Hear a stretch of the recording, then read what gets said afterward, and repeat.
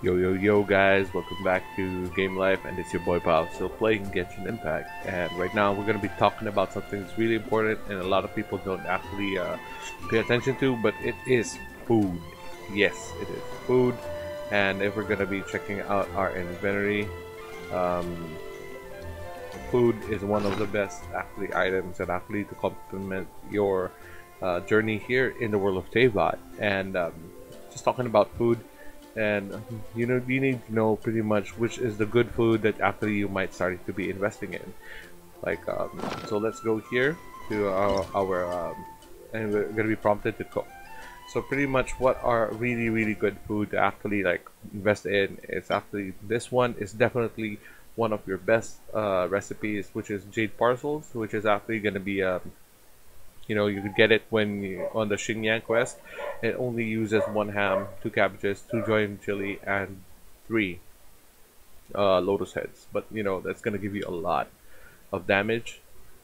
You see attack and a lot of crit rate by 6 to 10. But there are other foods that you actually want to be looking into.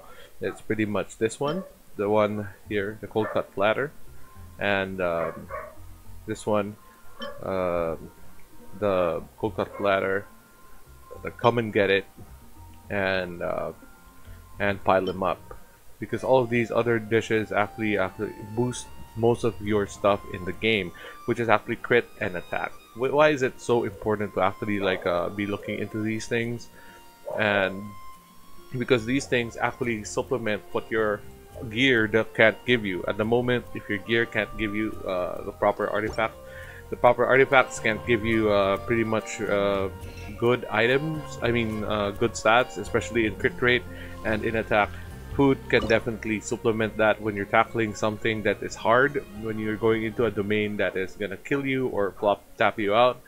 And I'm just telling you that eating some of these food, for example, this one, the jade parcels, and maybe the golden crab, or something more lower like the fisherman's toast. Even the fisherman's toast is actually going to help you because they give you a little bit of defense inside the domain. So pretty much if you're like pretty much struggling to actually fight some things, especially when you are in a place where it's very hard for you at a certain level in the game, I do think that like supplementing your party with food is actually going to help you actually overcome all of those obstacles, especially when you are under leveled or lacking in gear.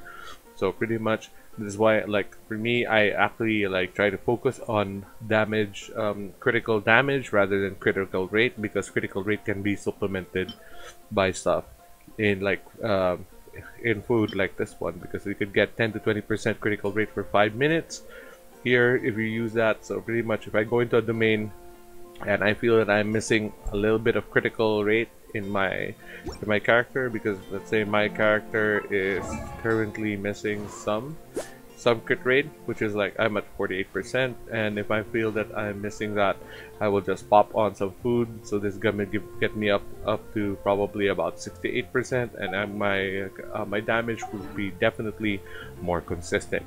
Anyway, that's something that I just wanted to talk about, and it's your boy Pal.